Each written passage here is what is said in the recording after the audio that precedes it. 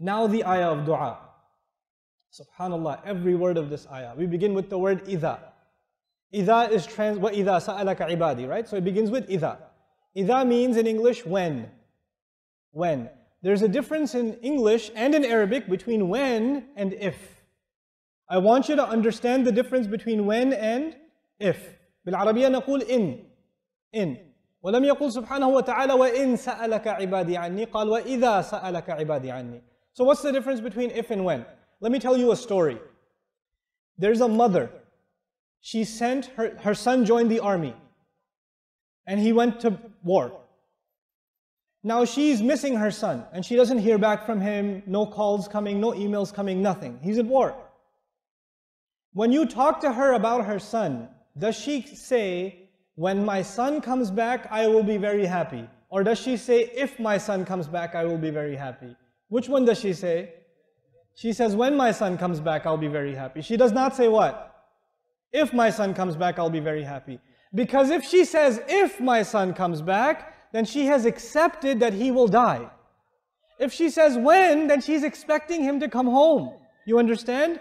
When you lose someone and you really want them to come back and your heart cannot accept that they won't come back, you don't say if, you say when. Allah says, when my slave asks you. He does not say, if my slaves ask you. Why? Because He's not saying, oh, maybe they won't ask. Allah is expecting you to ask. He's waiting for you to ask. It's not just a possibility. It's like Allah is saying, when are you going to ask? Subhanallah, إِذَا. There's a tawaqqa', there's an expectation, there's a talab, there's a love inside the word إِذَا. If Allah was talking about people, He didn't care about them. Whether they ask or not, who cares? He would have said, إِن سَأَلَ. He said, إِذَا سَأَلَ. Then there's سَأَلَ itself. سَأَلَ فِعِلْ ماضي. You can say إِذَا يَسْأَلُ also. إِذَا يُتْلَى عَلَيْهِمْ. إِذَا comes with مضارع, إِذَا comes with ماضي. إِذَا comes with the present tense and it comes with the past tense. When it comes with the present tense, it means over and over again. Meaning, if my slaves ask you over and over again, that would have been إِذَا يَسْأَلْكَ, إِذَا يَسْأَلُكَ عِبَادِي. But the ayah says إِذَا سَأَلَكَ. سَأَلَ is the past tense. The past tense, يُشِير إِلَى الْمَرَّة. المرة الواحدة is one time. Something that happens one time.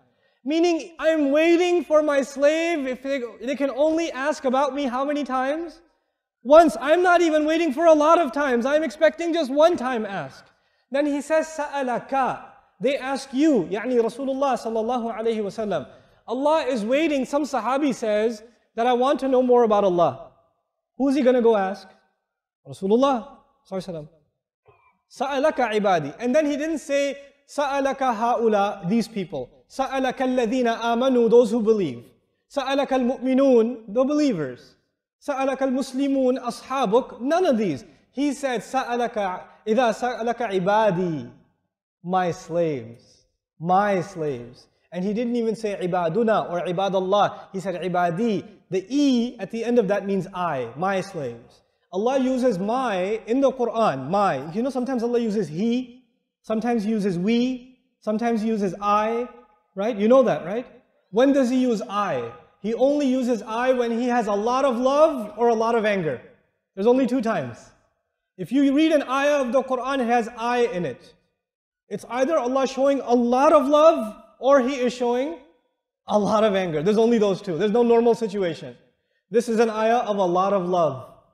So He says, Ibadi, not ibaduna. My slaves. They're mine. You know, even when someone is distant from you, but they're yours. My brother, my sister, my mother, my father. It's not just you own them, you love them. When you say my to someone, it's an expression of love. And they're ibad. Now these people may not be worshipping Allah, but He still calls them ibad.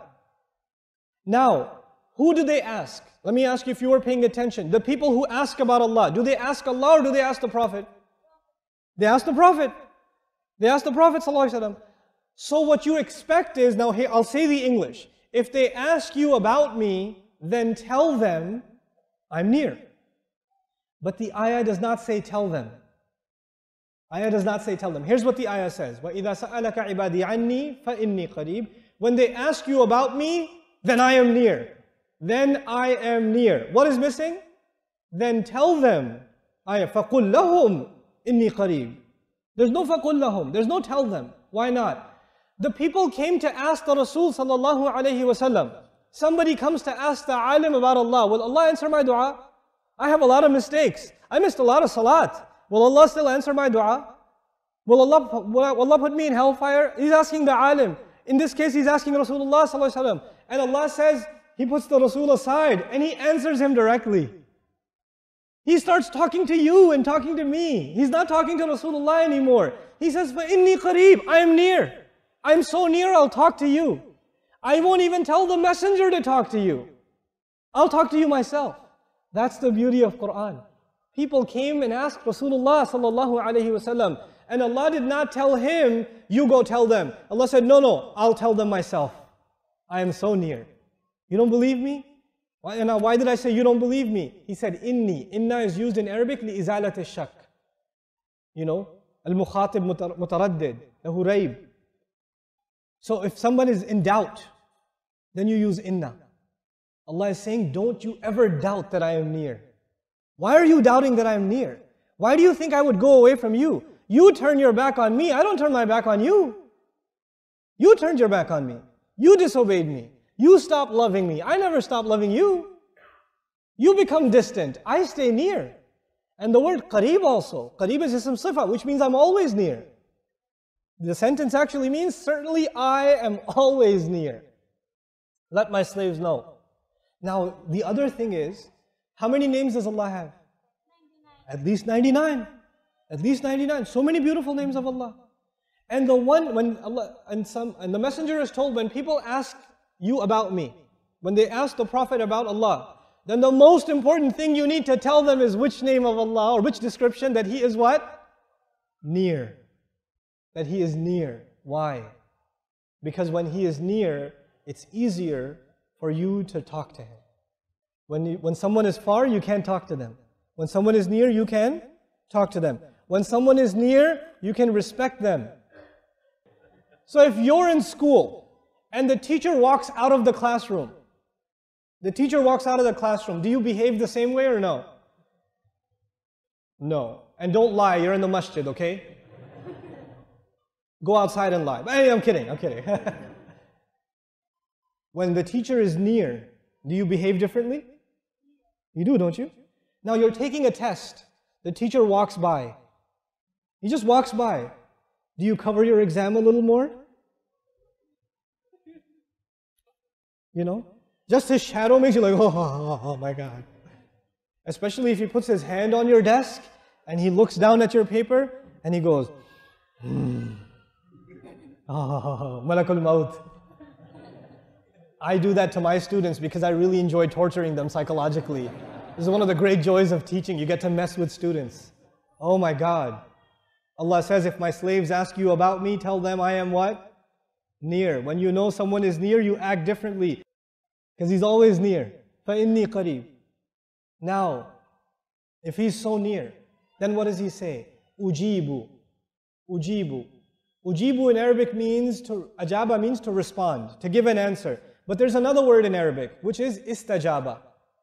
كما يقول القرآن في موضع آخر فاستجاب لهم ربهم. فاستجاب لهم. لم يقل أجاب لهم. قال فاستجاب لهم. He said He responded to them. Their master responded to them. So there are two words in Arabic, ajaba and istajaba. There's ajaba and istajaba. Now ajaba from if'al is actually immediate. When you answer somebody immediately without any delays, that is called ijaba. When you take time to answer, you don't answer right away, but you answer over time, that is called istijaba. Allah says ujibu. He says, I respond when? Immediately. I respond immediately. Some people make dua and they say, when is Allah going to respond? When is the help of Allah coming? I'm sick. When is Allah going to make me better?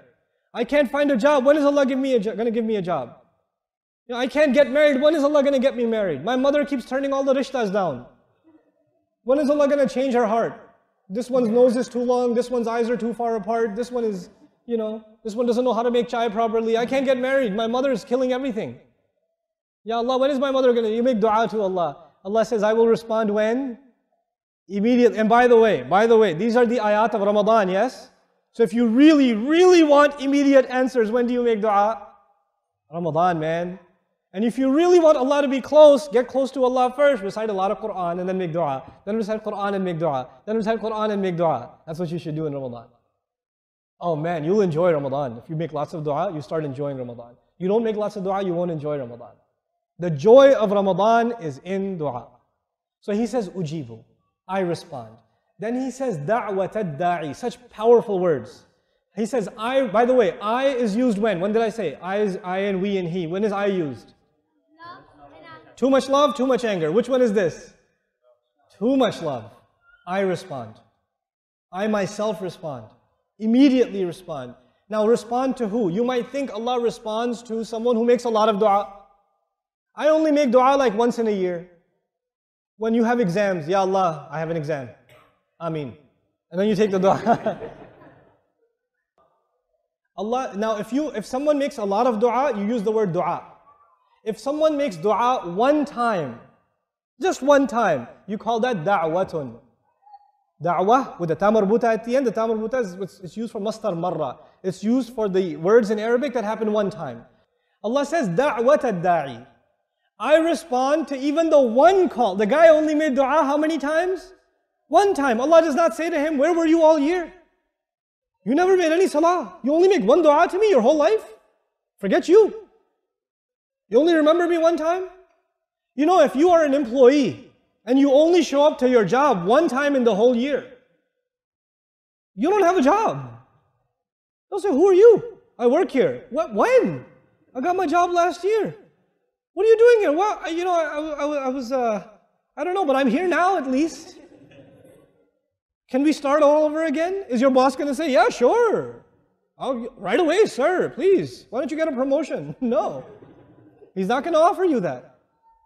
Allah is giving you, in the word da'wah, He's saying, I will even answer the person who never makes dua, only made dua one time. Even they should say, Ya Allah, He will answer. Don't say to yourself, man, I don't even have a beard. Allah is not going to answer my dua. I only have a mustache. Allah is going to, you know. I just watched like 3 movies before Ramadan because I figured I'm not going to watch in Ramadan. Now I'm going to make dua. Yeah, Allah will still answer your dua, bro. Don't watch movies. But don't expect, never think Allah will not answer.